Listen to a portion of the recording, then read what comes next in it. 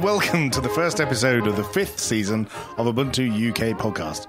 It's Tuesday the 28th of February 2012, and in this episode we're going to discuss this week's hot topic and interview Mahendra Mehi about Dev 8D. We will also cover the latest news, events, bit about Ubuntu, and go over your feedback. If you're listening live, you can send us messages using the chat facility on the website and in our IRC channel. I'm Alan. With me this week is Tony. Hello. Mark. Hello. And Andy. Welcome Hello. back. Hello, how are you? I'm very well, thank you. What have you been up to? What have I been up to? I've been up to lots of things. I resigned from my job. Oh, my life. Excellent. What, to come here? No. Wow. It is a pre-requirement. We don't pay well. So I'll be doing something new quite soon, but I can't really talk about it just yet because Excellent. kind of in between things. So what are you doing at the moment while you're in between? In between, I've done lots of things. So I did an event called Hack to the Future, which is a coding for kids event up in Preston on a Saturday, which was exciting. Oh, I heard about that. Yeah. And I took some nanodes up there. So we saw the nanodes at OggCamp last year, the little Arduino clone things. People were soldering them up. They were. So I did some similar things up at the Hack to the Future. And then also I've done a makeathon. I've blogged about that. That was really quite exciting with lots of product designers. And we did some, we built a community telephone using a load of web service APIs, which was very fun. Cool. Wow. I went to the PHP conference in London last week. So yeah, loads of things, keeping busy. Is it true that you've actually done more since you left your job? More interesting? No, sorry. I've done a lot of things, yes. Excellent. Cool. Yeah, sounds like you're having fun. Excellent. And putting us all to shame with all our things we've been doing. How about you, Tony? What have you been up to? I've been trying to remember what all these buttons do on this equipment. I spent about 2 hours last night trying to remember how it all went together, and I still didn't get it quite right. But we're here, and hopefully people are listening live. And you are recording this. And I think I'm recording this. Good. 99% sure we're recording it. And before yesterday, and... I had a good Christmas, New Year. I got a coconut for Christmas. Seriously? Yeah. Is that like a lump of coal? Times are hard. I know we're in a time of austerity, but... From my parents. Ah, okay. Yeah, I think they're starting to lose it. It's not a comment on your hair or anything. Cheeky. Right, okay. And Mark. Hello. Hello, how are you? Welcome back. What have you been up to? What have I been up to? I went to an event called Dev 8D, which we'll probably hear a bit more about later. So I won't go into that too much now. I installed some updates on my home desktop, my Ubuntu desktop. Good move, yeah. I rebooted and X wouldn't start. So that was fun. Turned out what had happened was my disk had filled up and nothing had told me that. And it filled up with all your backups that you do? No, I back up to my server. Thank you very much. He backs up to his personal cloud. Yeah, exactly. So I filed a bug saying perhaps apt should warn you if that's about to happen. And someone said, that's probably a good idea. Which is the first time that's ever happened when I filed a bug, so I was quite proud. It's on the Normally roadmap. I get, no, not going to do that. Oh. Won't fix. Yeah. What about you then, Alan? You must have done something interesting. At work we've done some interesting stuff, yeah. Okay, anything you can tell us about? Well, the stuff you've seen, Ubuntu TV. Oh yes, we've had those announcements. As I predicted... Did you? in the we're going to have the review at the end of the year. No, I'll save that for December this year. Good. Although, interestingly, the year before we had some sort of prediction about dual-core phones running some sort of virtualized dual booty thing, which isn't quite what we've got with Ubuntu for Android, but it's not far off. Yeah.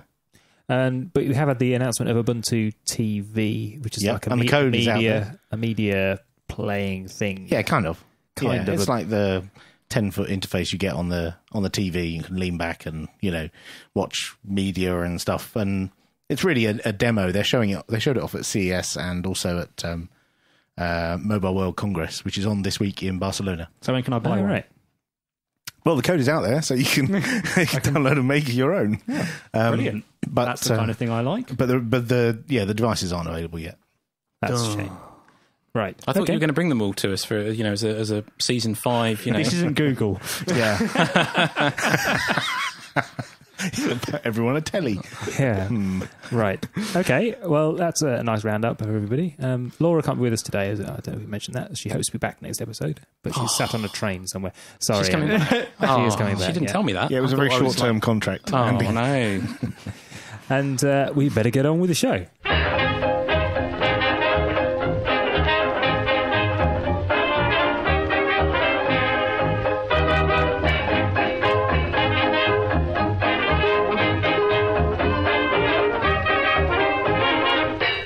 One of the new features we're going to be having in this season is a bit of a debate, as we're calling it, Hot Topic.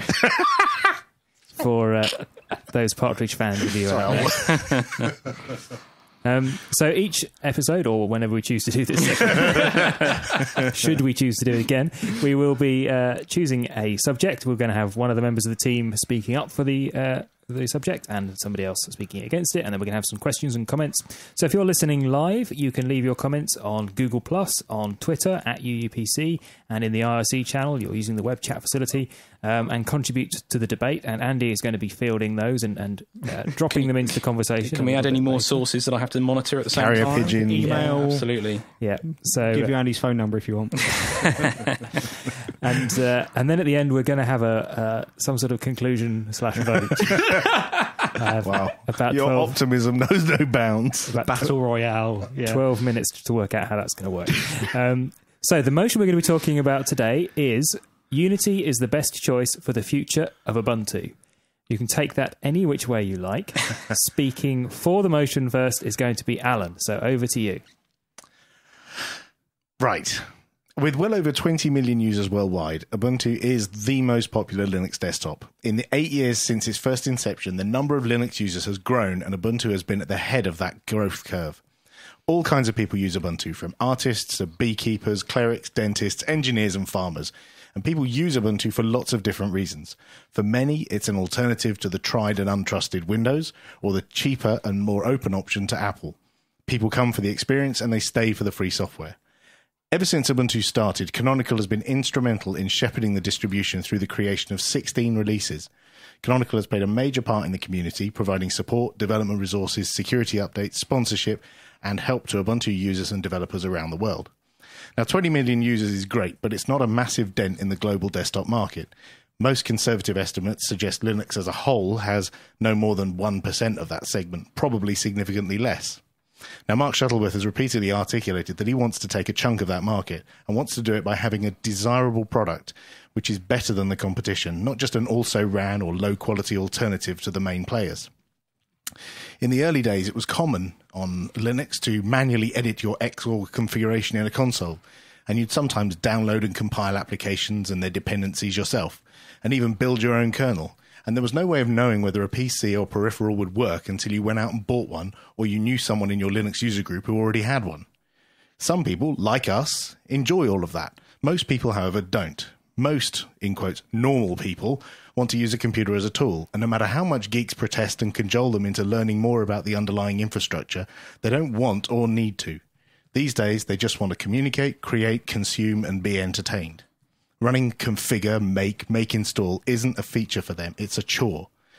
Over the years since WART was released, many of the problems associated with running a Linux desktop have been removed or mitigated.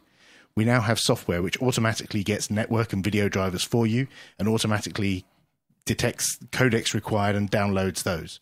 We have automatic crash reporting and a display server which brings up a GUI without asking you arcane questions about your horizontal refresh rates first.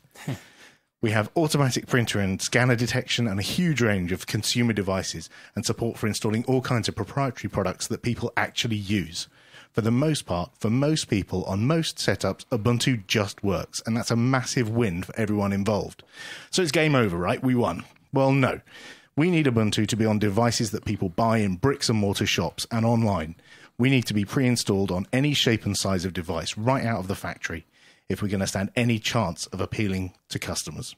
And before we can appeal to customers, we need to appeal to the device manufacturers. They have to want to put our software on their hardware. They don't want to sell a substandard, partly working solution. They want it to work and they want it to look great. I believe that Unity is the user interface to get us to that goal. Unity was designed with the user in mind and with consideration for mainstream hardware vendors. I believe that Unity can be pre-installed on millions of new computers and shipped to these normal people where they can use it to do all the low-tech stuff they need it for, as well as the high-performance, creative and consumptive tasks that the great swathes of users want to do. It's beautiful, easy to use, expandable, and more importantly, it's free software. Lovely. Thank you very much, Alan. And you were well within your time limit. You were about 30 seconds short of your time limit, so well done for speaking. Leave a bit of room for everyone else and maybe for me to breathe now. Yes. You can recover while Mark gives you his view why what you've just said is a load of old codswallop. Unity is not the best choice for the future of Ubuntu. For a start, Unity is divisive. We've seen through the way it was developed behind closed doors and the way it was dropped on the community and the Ubuntu community, and users were told you will use this is how it's going to work, that it goes against the whole open source ethic. As a result of that, we've seen a similar situation to what we had when XGL came out, where the XGL platform was developed behind closed doors by Novell, and Novell dropped it and said, this is what we're going to go with. And then a year or so later, there was never heard of again. As a similar result, Unity has ended up being Ubuntu is now the only distro that uses Unity, and any other attempts to get it into other distros have either petered out or lost interest since the initial interest started. Similarly, Unity is now the only desktop environment which uses Compiz. Now, the result of that means that Ubuntu, as a project, no longer has the community connections to draw on, which it would have if it was still using, for instance, GNOME.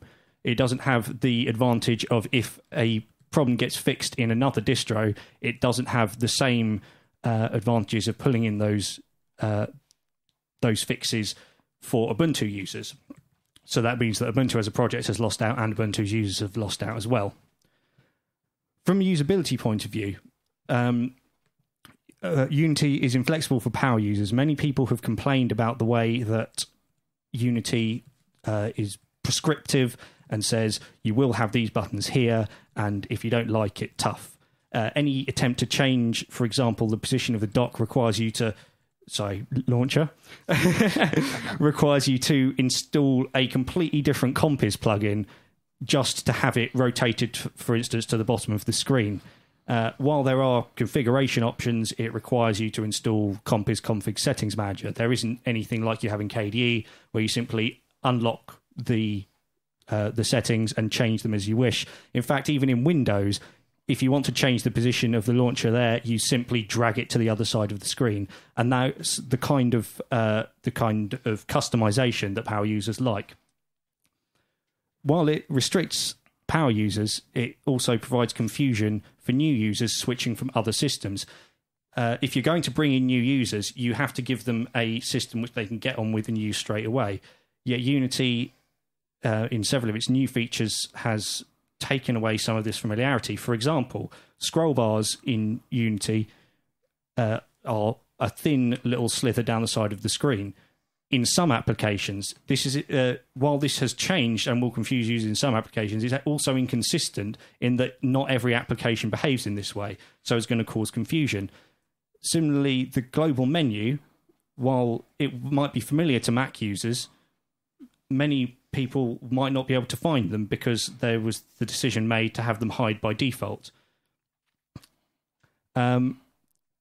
Now, the way that Unity was brought to the community, I mentioned before, caused some uproar, and as a result drove many very vocal users away from Ubuntu. While it may have brought in many users, because the users who left were so vocal and the users who came in were much less vocal... You need to be wrapping up in the next few seconds. That's what I was planning to do. The people who have come in haven't counteracted the damage to Ubuntu's reputation within the community that those leaving so vocally had. And that's all I've got to say. Thank you very much. We need a system of lights for next time, so you can see. A giant clock. Yeah, I was trying to remember what time I needed to get to on the clock. I'll just throw things at you in future. So thank you very much indeed, Mark. So Andy's been monitoring various sort of social feeds. Yep. What sort of questions or statements of point of view are coming across there? And the two participants can rebut them if they feel. Yeah, sure. So we opened this up before we started the live show, and we've had a few comments. Graham Castleton in Google Plus talking about the fact that he kind of really likes it, and actually when people have kind of then in the discussion there said that, pointed out some of the bad features, he's kind of said, well, the only problem he had was around understanding how to open a new instance of an app. Quite a few people are talking about the learning curve, the fact that it's not obvious how to do things. Bring back, again, as Mark was kind of saying there, some of the ways of that the user interface has been changed in Unity is unfamiliar to people. That's a good question, Alan, because it's quite different from what people have been used to on GNOME 2, and it's quite different from what people are used to with a traditional Windows desktop. Is that disconnect a problem? Well, I don't think it's something that affects only us. I think GNOME 3 has a similar level of new user discoverability issues. But one example that a lot of people cite is the fact that there's no shutdown button. You have to hold down the Alt key in order to activate the shutdown button, which to some people is bizarre, in the same way that on Unity people might find it bizarre that the menu is kind of hidden by default.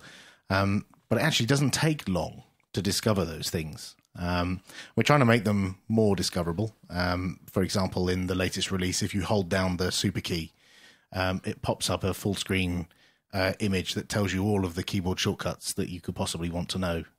So we do listen to that feedback, and we're trying to fix that. Just a comment from me though, doesn't that, what you just described, the fact that you might hold down the super button and then you get a thing of keyboard shortcuts, I mean, what's the approach? I mean, it seems to be very mixed between loads of power user kind of keyboard shortcut controls plus also the kind of touch or kind of big icon kind of view of the world. We don't really have so much of a big icon view of the world. They look big initially, but you can shrink those down now. So it that's all right. So that's fixed that one.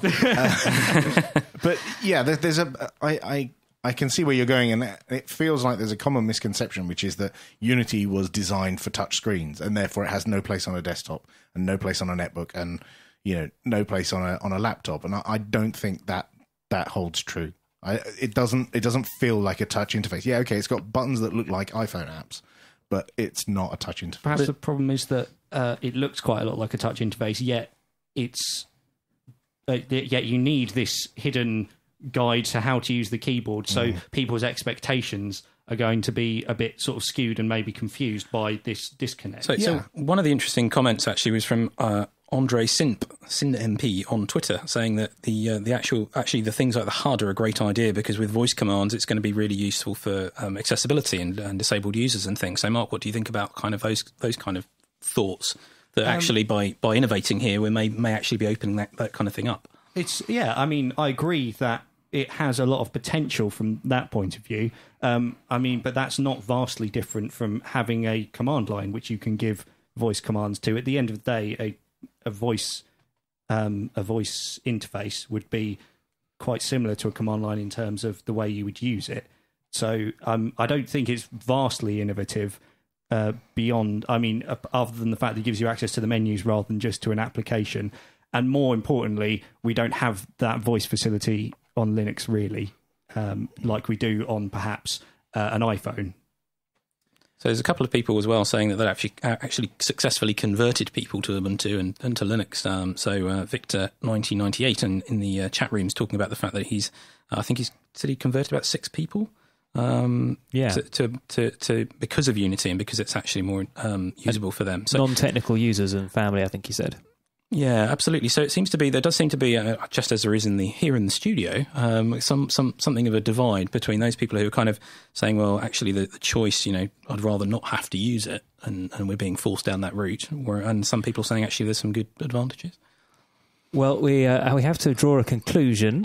I'm terribly sorry about that. There's been quite a lot of debate going on the IRC channel, and I think other places that Andy's been monitoring as well, Google Plus and what have you. So thank you for everybody who's taken part. Thank you to Alan and Mark for putting their arguments across. We've had a rough straw poll in the IRC channel, and the winner of the debate this week is Alan. So we're keeping score this season. No, maybe not. Is this replacing the quiz? Unsurprisingly, Ubuntu users like Unity. The people who listen to the Ubuntu podcast like Unity. Victor 1998 also says that next week we have to debate the merits of GNOME Shell. So Alan's going to be supporting that as well. Not a chance. But thank you for preparing your arguments, gentlemen, and we will have another topic in a future episode. If you've got any suggestions of what you'd like to hear us debate, why not send them in to podcast@ubuntu-uk.org, or any of the other ways that you can get in touch with us listed on the website.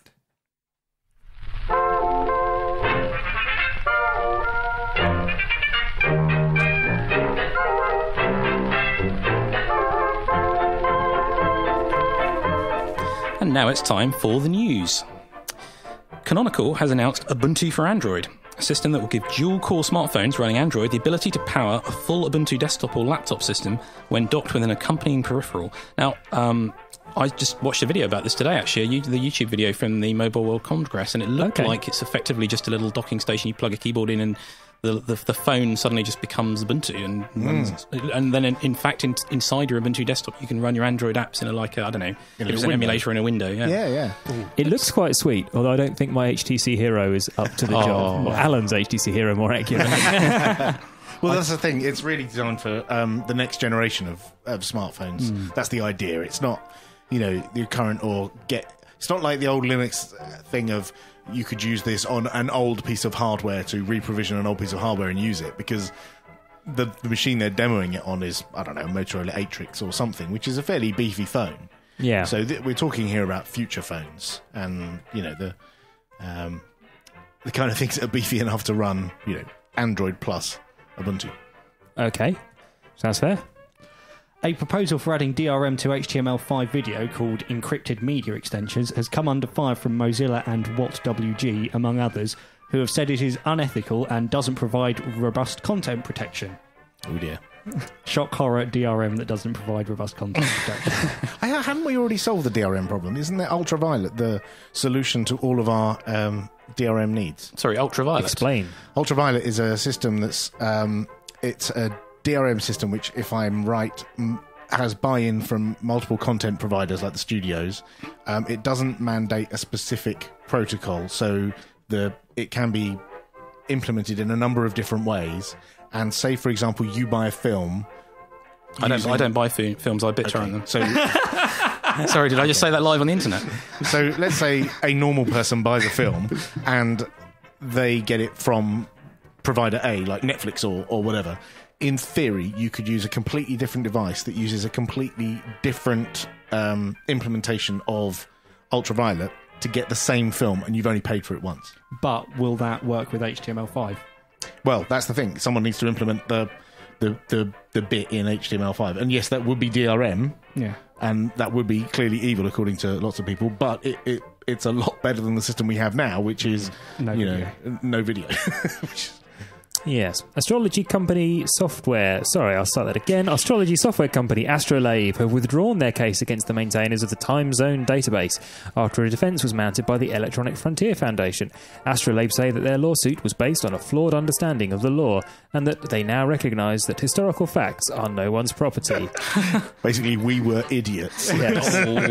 One up for the common sense party there, I think. That they had tried to sort of say that information that was taken out of their reference works, facts in their reference works were copyrighted, and therefore nobody else could say that fact in any other form, basically. You can't possibly say it's 12 o'clock. I've copyrighted What's the that. time? It's a military secret. And in unfortunate news, it seems that Adobe and Google have made a deal to ensure that Flash is only available on Linux within Chrome and not on any other browser or independently. Yay. I don't know how I feel They'd about already that. canned Air, hadn't they, for Linux, and now they're getting rid of Flash and only enabling Google to put it into Chrome to distribute on Linux. So why are we... I thought we hated... Don't we hate Flash? It's proprietary and stuff. We do, yeah, but it's kind of annoying that they're making a deal that separates out and makes sure that is only available through one plugin system that's only implemented by one browser. It does seem counterintuitive. What happened to the open web? And Google, of all people. Yeah, that's the surprising thing. It isn't Adobe, it's the Google aspect, isn't it? Well, I get where you're coming from there, but on the other hand, I guess they're just trying to enable some backward compatibility until the web stuff and all this DRM and HTML5 and all this other exciting things get going, right? I mean, Then the not fast wanting to be a plugging- Google apologist, but No, it doesn't yeah, sound like that makes the total worst, sense. yeah. That worst does make thing in sense. the world. It's just an unfortunate stepping stone for us to go through is that in the interim, until Flash dies in a fire and we have and we have, excellent HTML5 and other stuff that can fulfill all of those requirements, we have to go through a period of us not having a plugin. A bit like Java. I don't know. We haven't Maybe. got Java because it got withdrawn. Oh, them. Yeah. Oh no, that was only the open one. No, it was something they That couldn't didn't get a last license long. anyway. I yeah. could see this lasting a fair while. Yes. I can Okay, also see people working around it as well. that's the end of the news. And we have one event to mention. So I was at the PHP conference in London last week, and I saw Lorna Jane there, who you may remember if you were at OpCamp. Yes. Who We gave did a- talk about careers. She did a great talk. It was very well received. So she was promoting the PHP Northwest group, who have a conference coming up. It's not happening until October, 5th to 7th of October. They're starting off with a tutorial day and a pre-conference social and hackathon, which sounds quite exciting. But apparently in previous years, the events have sold out. So the organisers are encouraging early bookings. And if you go to the website, you can find the link on our show notes. It's something like conference.phpnw.org.uk. Then there's a link there to enable yourself to sign up for spam to be told about all the exciting offers and discount talks and codes and things. So Excellent. Excellent. Well, go along to that.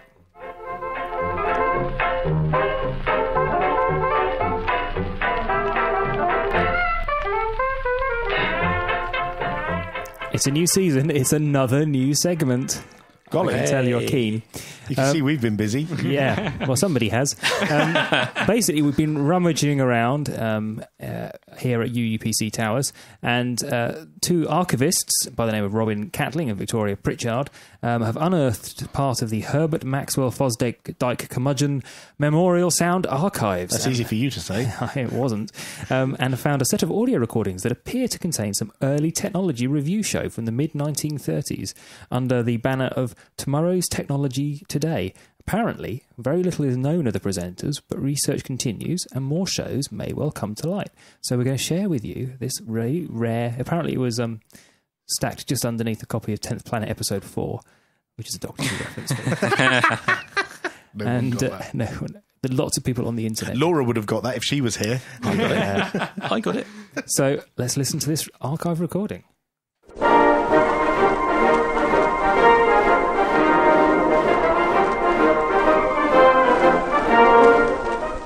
Hello, and welcome to Tomorrow's Technology Today. I'm Douglas Austin Cambridge. Good day to all our listeners, wherever you are around the British Empire.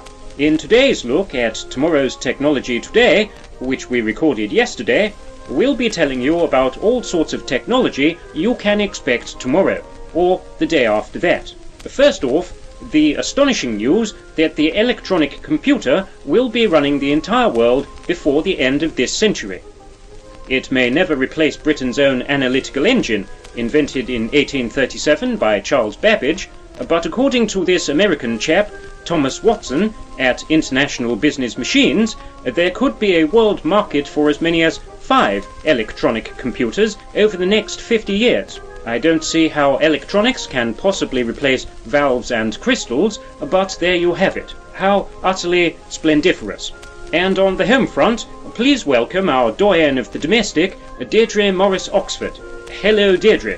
Hello, Douglas. It's Douglas. That's what I said, Douglas. So, Deirdre, what spectacle of tomorrow's technology have you for us today? Well, Douglas, there's a plan to replace the conventional gas oven with one that cooks food by using high-frequency radio waves to excite the molecules in food. Come now, Deirdre.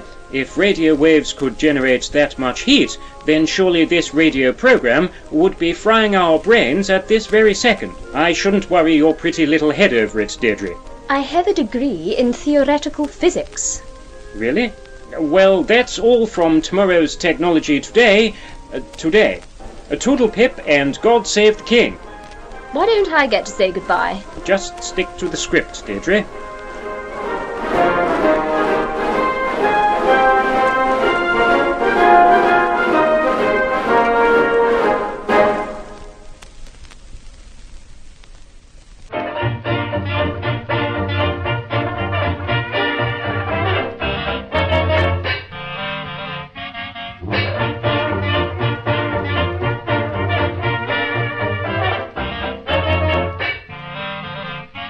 Okay, we're here with Mahendra Mahay from the Dev CSI project. Hi, Mahendra. Hi, Mark. How are you doing? I'm doing very well, thank you. Thanks for coming on the show. Thank you for inviting me. So, do you want to start by just telling us a little bit about Dev CSI and what it is? Okay. So let me just start off by saying what Dev CSI actually stands for. It's not crime scene investigation. That's what Short interview. So the Dev bit stands for developer, right, and the CSI bit stands for community supporting innovation. So it's actually developer community supporting innovation, and the developer community actually is specifically focused on developers and programmers working in education in the UK. That's kind of its primary focus. So programmers and developers working in universities. The majority of them actually work in universities, but there are some developers that work and programmers who work in colleges and a few in schools. And so that's what the sort of acronym stands for. Shall I tell you a bit about where it sort of came from? Yes, please. Okay. It all sort of came about 2009.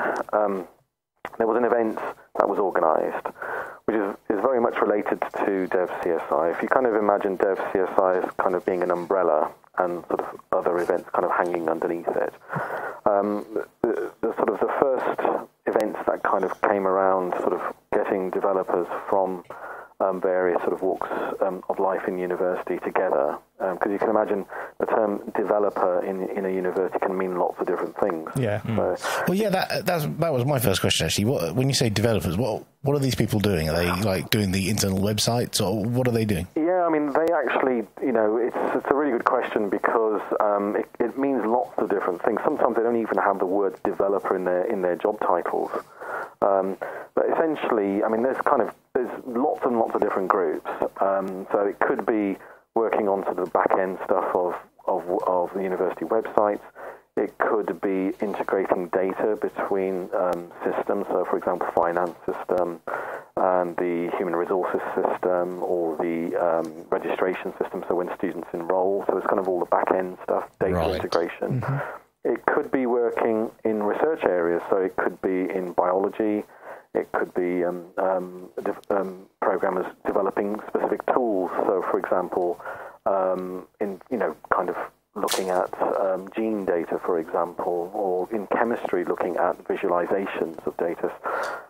It can be all sorts of things, really. So you've kind of got back-end stuff, researchy stuff, and you've also got sort of developers who work with library systems.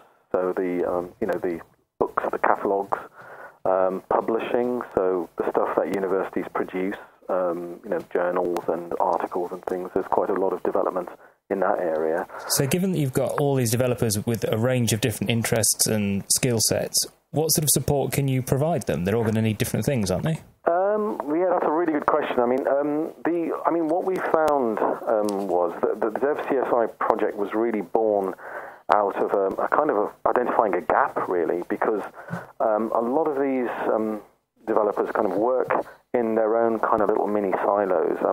It's not exactly like the IT crowd, but they are kind of hidden away, and they're kind of managed. And I'm not sure, a lot of their managers don't really understand what they do. Obviously, they have a high sort of technical knowledge, and their managers aren't always sort of have a developer background. But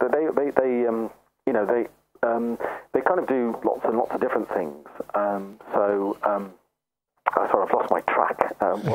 So now we've got a picture of the kind of developers that are going to come to Dev CSI type events. What do they get? What do they get out of it? Why are they there? Okay, sorry about that. What we kind of identified through the project was kind of a gap in the market, and they may have their own particular interests in the technologies they're using within their own little domains. Mm-hmm. But what's not, so if you kind of imagine that's a kind of a vertical thing, so they can always learn more about Java, for example. Yeah. But what they don't do is they don't get together horizontally. So they don't get together as a community. There was nothing like this at all before kind of Dev 8D and Dev CSI came about. There wasn't a chance for them to get together, to meet each other because the developers don't really get out that much, actually. This is true. Hiding under blankets or whatever. So would that be like a developer in one university developing a library system, wouldn't necessarily communicate with anyone else developing library systems elsewhere? Exactly. And obviously you can see the advantages of them meeting up. Because they can share ideas, they can share experience, they can share knowledge. And if a developer somewhere has developed something really cool, and they can share that knowledge, and developer culture tends to be very sort of sharing and willing to sort of share ideas and experience. And that's not always the case in academia, actually, but especially in the developer community, it is the case. And so if those people meet, they share ideas, they network. One of the obvious things is they can save somebody else starting out on this path, a similar path, a lot of time.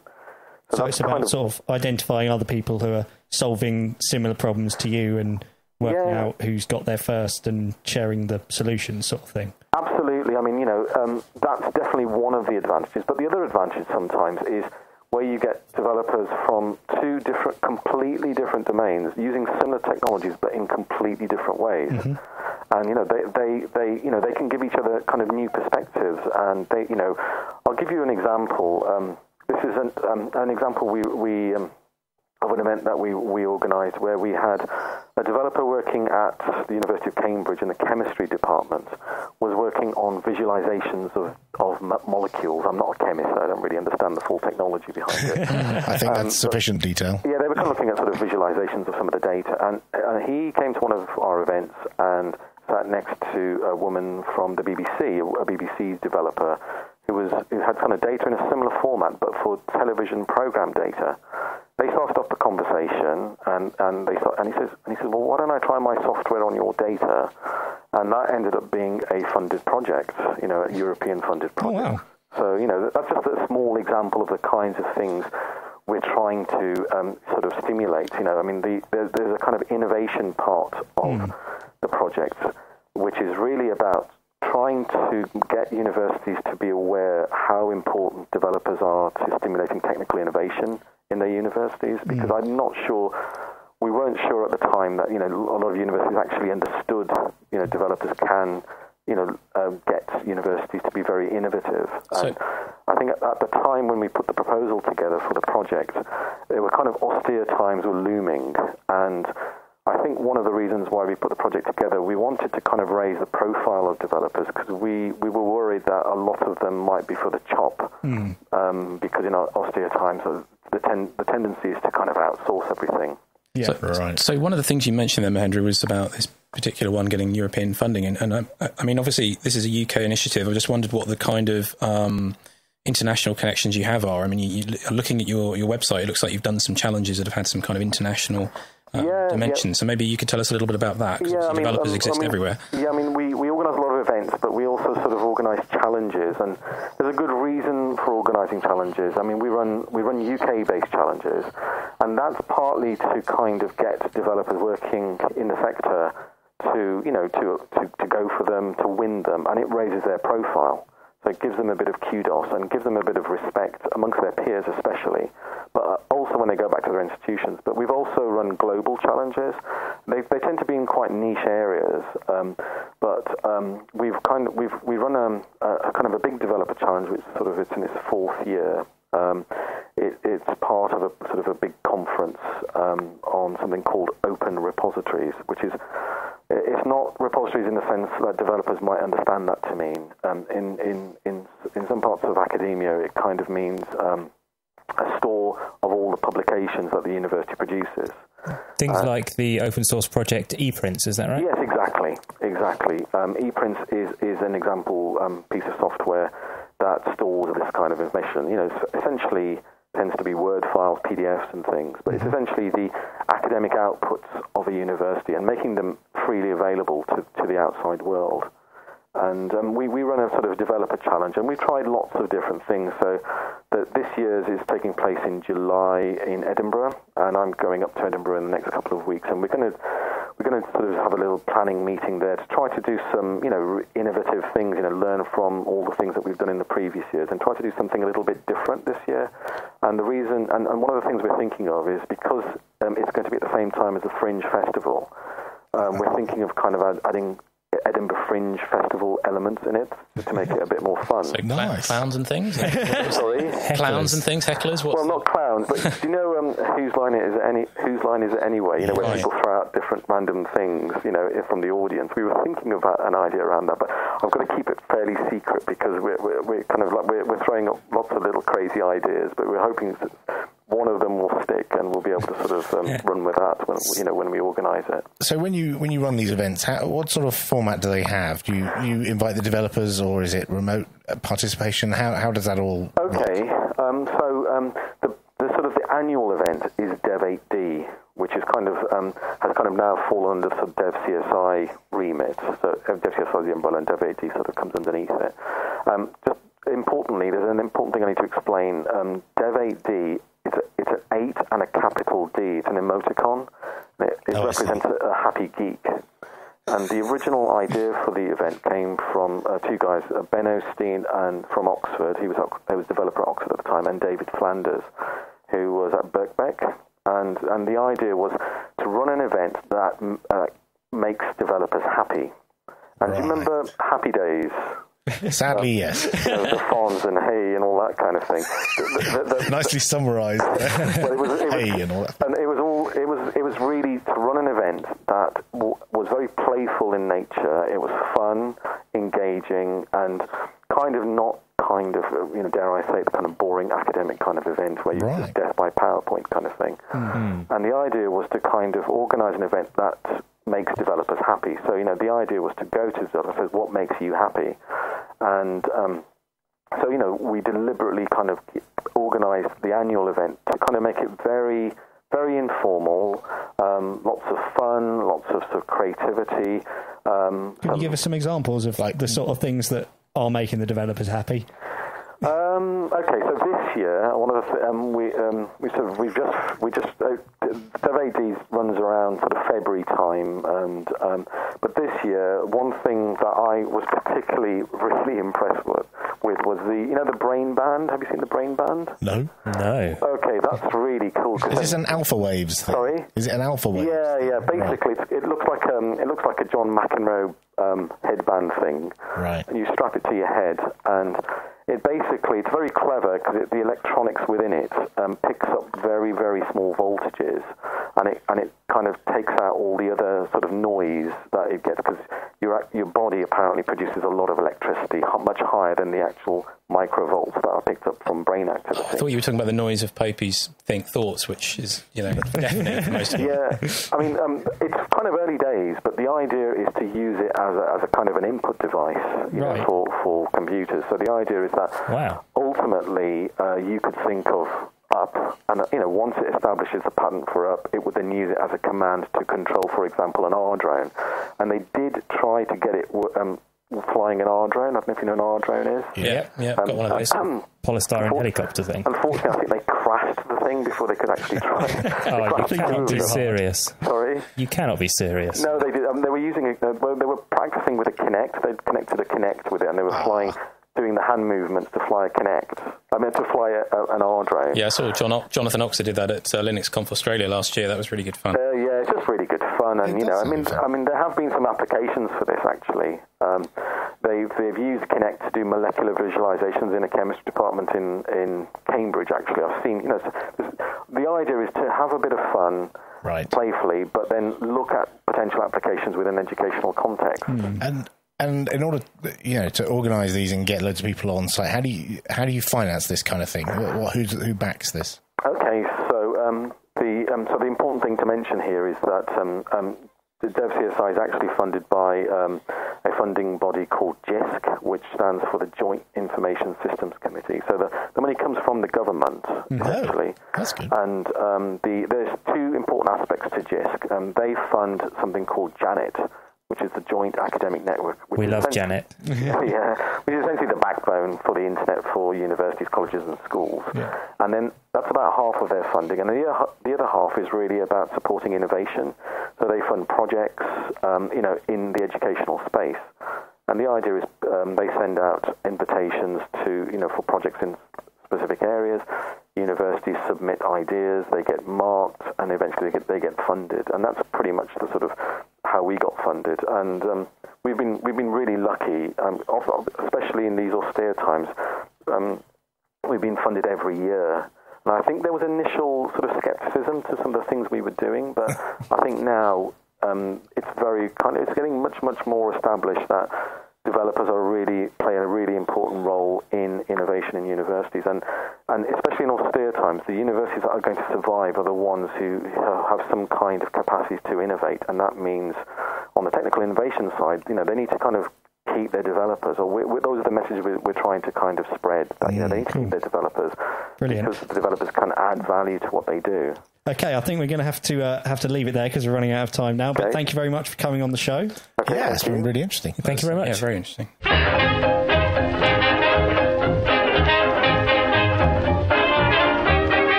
And now it's time for a bit about Ubuntu. Ian, Yes, it is. Looking Yes, it at me, is. see if I'll say Gerald. I was pausing. And I didn't. So Ian Gerald. Farrell has opened submissions for the default wallpapers to be included in Ubuntu 12.04, and he's blogged about it on the Canonical Design Team blog. Yes, this is the opportunity where people can send in their nice photographs or graphic images or whatever. And This is one of them. This is not going to be a good podcast, but No. look, that's one of them. wow, look at that! Tony looks at screen. Yeah, Oh, got it's a a very chicken on blue. it. I imagine that's a pangolin, is it? It is a pangolin in a forest. There's Bit like a scared 2,119 items in the Flickr group already. Yeah, he said there was like 350 in the first few minutes. So lots of people keen to get their artwork in the distribution by the looks of it. and if you are keen to get yours in there and you want to be one of them, you can tag it on Flickr and Yeah. it'll be Seems to considered be a along lot with of the people rest. at weddings. I haven't submitted any. In my experience, the wallpapers that seem to be successful are the more kind of abstract ones anyway. So, the corner of a table or something like that. Or kind of just blurry purple things. Yeah, sort of vomit-shaped stains on Here a we go. background. Anyway, Canonical has integrated Coverity. Coverity. La-di-da. Coverity, a proprietary tool for performing code analysis to identify potential crash-causing code and scaling issues into its code bases. By producing an open source tool to work with Coverity Integration Manager, or CIM, the information from Coverity scans can be made available through Launchpad without community developers having to buy a Coverity license. So this is I think we could crowbar the word Coverity Coverity in there one more time. this is proprietary software for the win, is it? Well, Made available unfortunately, for free or something. It's not made available for free. Well, no, okay. So the results are made available for free without everybody having to buy their own licenses. So I that's don't know good. if we're going to put all the results out. I know we've got a license to run it against a certain subset of what's on the CD. We can't just run it against everything. So you can't put all the results out. So there's going to be some secret. No, I'm kidding. Sorry. Yeah. Okay. So I think we've got a license to run it against the Unity code base because that's ours. Right. We're upstream for that. Right. So we wouldn't run it against Linux or Firefox or something like so that. They would do that. Is there any particular reason for using this instead of something like Gcov or whatever else is available? I don't know. I guess the people who look at these things evaluated it and figured Coverity was a good tool. Okay. And I trust Ted Gould because he's Yeah. very clever. But yeah, one of the cool things it does is, it does like all kinds of analysis about your code, and if it finds a problem, they've got it set up so it automatically creates a bug in Launchpad and points you to the bit of the code that's broken. Yeah. So in theory, it makes it easier for the developers to just go and fix that piece of code, or at least gives them more awareness of where the code is broken. That's the theory, anyway. Yeah. I mean, I'm kind of surprised that there wasn't anything that was open source that could be used. I mean, the one thing that open source is not short of is developer tools. Well, I They don't tend know. to be the first thing that come along, don't they? Yeah, but the kind of things like this, like compilers, like there's, we've got all our open source compilers, which are great, like GCC, but I'm sure I've seen reviews of compilers that show that the proprietary ones are better in that they produce leaner, faster code that's more reliable. But Yeah, I've seen those bar charts as well. Under some circumstances, they can produce faster code than so all I'm saying is others, that but- there are some companies out there who have proprietary tools that in some circumstances can do better than the open source tools. And there's not much we can do about that. The Linux kernel for a very long time used BitKeeper. Yes. as the revision control That's system true, yeah. until a better thing came along, which happened to be written by Linus, which was Git. Well, until a better, he had to write I was it going to because say they got he didn't just say It was I've somewhat written this." forced. bit was- in the backside by the fact that it was proprietary software. But nobody's essentially. nobody's forced anyone to create a code verification tool, really, that I'm aware of. Yeah, sounds like a good hackathon project, doesn't it? So Tony, I think there's another piece of information in the bit about Ubuntu that Alan's also very well informed about. So, Yep, indeed. In fact, he was just telling us about this before. DNS management is being overhauled in 12.04 by the introduction of 2 new tools. ResolveConf, which will hook into Network Manager and network configuration files to manage name servers, while DNS Mask functions as a local DNS server to provide better support for VPN setups. So when we say these are new tools, they're not actually new tools. No, they're new to us. Yeah. We're switching to them. New to Ubuntu. Well, new to the default install. Right. I mean, they're in the They've been repository, in and there for a while, yeah. you could install them if you want to. I And used to use DNS Mask years ago. I Yeah, used it so, on my uh, plug server, in fact. so yeah, as you know, ResolveConf is a set of scripts and hooks for managing DNS resolution. Right. Most That's what I notable, thought. most That notable sound- difference for users actually will be that any change manually done in /etc/resolve.conf will be lost, and that's quite So important. where should you make those changes instead, Alan? Well, the problem is that gets overwritten next time something triggers ResolveConf. So instead, Let me just go and change the Wikipedia entry he's reading from. So, ResolveConf uses DHCP client hooks. Yeah, you're with me. You're totally with me on this. It's intuitive. I would It read that is. blog post. Stefan Graeber's a great guy. He knows loads and loads of stuff, and read that. It's a good idea because VPN configuration can be fiddly. Yep. If you've got to muck around with your DNS settings, trying to use one DNS server locally and one DNS server at the other end of the VPN link to get the internal name resolution working, and blah blah blah blah. No. Yeah. and now's a good time to put this in because it's an LTS. So, something reliable and stable. And it's not like we're changing the entire desktop. it's a Because tiny... that would be insane. yeah. Oh, dear. Okay. So we've also got some not about Ubuntu. Go on, items Andy. here. So A.V. Miller of Oracle has given a talk at LinuxConf in Australia called I Can't Believe This Is Butter, a tour of BTRFS, giving a functional introduction to the modern the Linux file system. Now, I don't know if it's actually pronounced BTRFS because I don't use it. ButterFS. Is it he ButterFS? says ButterFS throughout. That would explain why it's Makes the not joke butter. funnier, doesn't it? It does, doesn't it? It's an excellent video. is a it's really good worthwhile. talk. Yeah, and even I can understand it. Yeah. So, it must be good. Wow. I understand what Hugo meant when he said it has super cow powers. Yes. Ah, It's really good. Do have to watch the video to find out. I'm looking forward to trying out ButterFS, and I'm at the moment I don't trust it well enough until Hugo, my friend Hugo, tells me that it's good enough for me to put my data on. I'm not. So there's no. I mean, this is not about Ubuntu. So there's no thought of this becoming a default in any of the distributions. Actually, it's or? funny you should say that. I mentioned this video on Google Plus, and Robbie Williamson, who works for Canonical, said, "Hey." Formerly from Foundations, I believe. said we should figure out whether we can put this, in as an option in 12.10. Yeah, So it won't be in this one. Yeah. I'm sure I remember that it being said that EXT4 was basically just something better than EXT3 until ButterFS was ready, essentially. There's so many really cool things that you can, and the great thing about this video is he gives real concrete demos of things that you makes would a file likely system do. and then breaks it and then Yeah. makes it fix itself again. Yes, It's exactly. been in the works for a long time as well. I remember when we were in Mountain View for UDS, they were talking about it then at one of the plenary sessions. File systems are not something you knock up overnight, really. no, they're not. Unlike desktop environments. Unlike NTFS. NTFS is not too bad. And finally, in Not About Ubuntu this week, Linus Torvalds has posted a bit of a rant on Google+, which will entertain all but the OpenSUSE developers, we imagine. Okay, so this is a rant about security, isn't it? Yes, and what is sensible to secure by default and what is It's kind of harsh, nonsense. and it's kind of directed at individuals, which is a bit out of order. But he has some interesting points. Yes. They need root username and password in order to be able to connect to a wireless network, for example. And add a printer. Well, basically OpenSUSE, it uses sudo, but unlike on Ubuntu where you run sudo and it says enter your password, on OpenSUSE, if you run sudo, it says enter the root password. Right. So you have to know the root password to use sudo unless you reconfigure your system. So unless you know that, you can't reconfigure your system. Yeah, Well, the connect to a scenario that wireless Linus gives is his, I don't know if it's his daughter or his wife, I assume his daughter was at school and wanted to add a printer, and phoned him up because wanted to know what the root password was.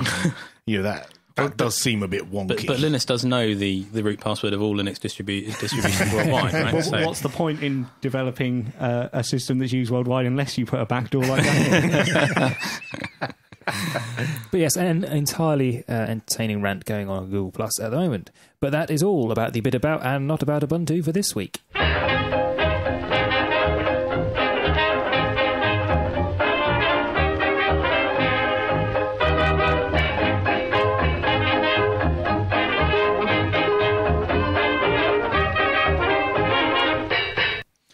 And we have a little bit of feedback for you to round off the show. We have one from Jack Denahauer emailed in to say, Greetings from Riverview, New Brunswick, Canada. I discovered your podcast last week and have enjoyed the program thus far. I've been using Ubuntu since 2006 and have switched to Ubuntu on my laptop in November and will be switching my desktop over when 12.04 arrives. Good man. I won't go into the whys, except to say that I am of an age where change is not my favourite topic. Then again, I understand KDE has been changing of late. It fits my view of desktop presentation, and that's enough for me. excellent. Good stuff, Jack, although way to avoid change by changing something. So Matt King sent us this note about cloud computing. I've just paused your podcast to mention this to you in regard to cloud computing offering offline modes. Here in the US, the Kindle Fire offers cloud computing with an optional offline mode for your music library. Yes, we talked about that, I think, But in... doesn't it only have like 4 meg or gig or something small of memory in the first place, so it's not designed to hold lots of stuff? Or am I misunderstanding? That was my understanding, but maybe I'm wrong too. Don't know, it's not available over here. No idea. yeah. No, exactly. So if everybody moves... You lucky swine, Tony. Oh, Matt, if you want to send us, if you want to send us all a Kindle All of Fire you. so we can find out more about it, then Yes, we'll be in trouble if it doesn't work in the UK. no, we'll just root in and put something else on. Okay. Ubuntu on it. Ubuntu, yeah. Ollie Clark wrote in about our taste in music. Here we go. During the IRC conversation, during the live broadcast of episode 21, I was a little flippant about Tony's desire for some different show music. After I left, I thought I should be a little bit more constructive about the subject. I had an artist in mind, as I know he was considering releasing music under Creative Commons. I have now checked his website, and he releases the majority of stuff he does under the CC. And the guy's name is Kevin MacLeod. Yes, thank you, Ollie. I did have a look and a listen, and we haven't picked any of his tracks at the moment, but for those of you who are interested, we have some new house music, some intro music and outro music, not within the show, but for those who listen to the live stream, they hear music before and after. Why are you looking at me like I need to know we this? waffle on. It's either that or look at Andy or Mark, so, you know... better of the two options. So, yeah, if you're listening to the live stream, you will hear brand new, exciting, well, not brand new, it's about 70 years old, but different house music. Excellent. So listen to that. It's not like house music, the genre. It's No, it's... Yeah, I don't really have... We need a better name for it, but it's cool and Studio A music. Yeah, that I would also use in a different studio. See, there's loads of shows that I listen to that have Creative Commons music. John the Nice Guy has CC Hits, which is an automatically generated podcast show that has Creative Commons music on it. Dan Lynch with Rat Hole Radio has Creative Commons music on his. That's great to listen to live and participate in the IRC channel. And my friend that I went to school with, Dave Lee, has one called The Bugcast, and he plays lots of Creative Commons music as well. For about 2 years, I thought The Bugcast was a podcast where they look at bugs on Launchpad. Really? And discuss activity on those bugs, which is why I never bothered to listen. It's very, very far from that. Now I understand that. Yes. But, yeah. Anyway. In fact, if you tune into our live feed on a Friday evening, they piggyback off our Icecast server. Yes. So if you accidentally tune in on a Friday night, you'll find music from recent times and not out of copyright music. Yeah, but there's nothing wrong with that because it's cool. Oh dear. Tony getting defensive. Whoops. Yeah. I'm going to move along now and play this voicemail that we've had. In a minute. See, it was going so well. This will be edited out in the... Hello, this is Stephen from Ubuntu Ohio's program, The Burning Circle. Congratulations, guys, on starting Season 5. The air staff of Eerie Looking Productions congratulates you and hey, every loco should have their own program. Rock on for Season 5, guys. Bye-bye. Rock There on we go. indeed. The Burning Circle. Rock on. Right. Is that like the map at the start of Bonanza? Let's hope so. Thank you very much indeed, Stephen. And I think that's Alpaca Herder on Twitter. Oh, is it? Oh, right. Yeah, Okay. if I've got it makes more tweeting sense. at us earlier. Yeah, that's right. If I've got the mapping right, that's the case. Okay, so thank you for that lovely greeting. We're going to do our best to entertain you throughout the rest of the year. We'll be back in a couple of weeks' time, but that's all at the end of the feedback now.